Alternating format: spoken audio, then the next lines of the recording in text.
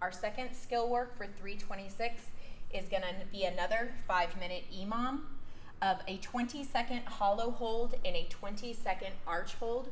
So you'll be getting 40 seconds of work in each minute. On the hollow hold, the best way to get into a hollow hold, and also the first modification to a hollow hold and the easiest, is to start in a tuck hold. From here, I've got my shoulders off of the ground and core is engaged. I'm going to start by taking one leg out and two legs out. This is another modification to the hollow hold. And then if I'm still good here, I'm going to go ahead and take those hands up overhead, and this will be my 20-second hollow hold. From there, I will alternate into a 20-second arch hold.